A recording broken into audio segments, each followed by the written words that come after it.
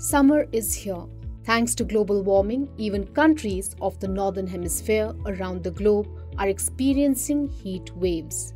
And then there is the heat dome phenomenon that killed nearly 800 people in the US in 2021 and led to over 600 heat-related deaths in Canada during the same period.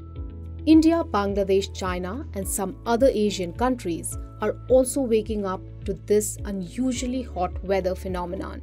Heat dome across northwest India had reportedly worsened the shortage of coal for power generation in April last year, raising the risk of blackouts in New Delhi.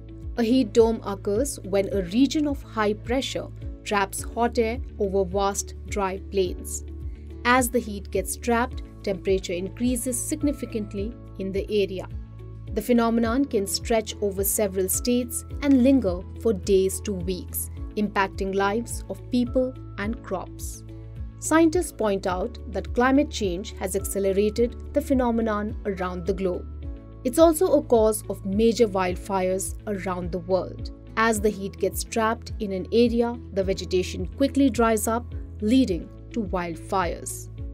Heat dome effect also impacts crop production, wherein the yields can go down significantly due to the extreme heat. A case in point is its impact on wheat production in northwestern India. Heat domes also take a toll on human and animal lives. Dehydration, sunburns, dizziness, and nausea are the immediate impacts on health. Farmers and construction workers exposed to the sun are more vulnerable to the impact of heat dome. People living in houses made of heat-absorbing materials like asbestos and without air cooling are also at risk during such conditions. Experts suggest developing more green spaces and building houses with heat-resistant materials are the only way to tackle heat dome effects. Drinking a lot of water and avoiding outdoor activities are the short-term solutions.